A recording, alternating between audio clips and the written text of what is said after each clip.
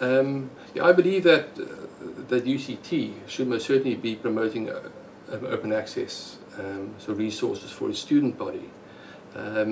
Firstly, it's a wonderful marketing tool for UCT. Secondly, textbook inflation has outstripped normal inflation almost threefold since the 1980s, and textbooks are simply becoming unaffordable. And thirdly, UCT does make a great deal of funding available for student support. It would make far more sense to allocate some of this funding to actually developing open educational resources for its student body, thereby reducing the need for these subsidies to the indigent students.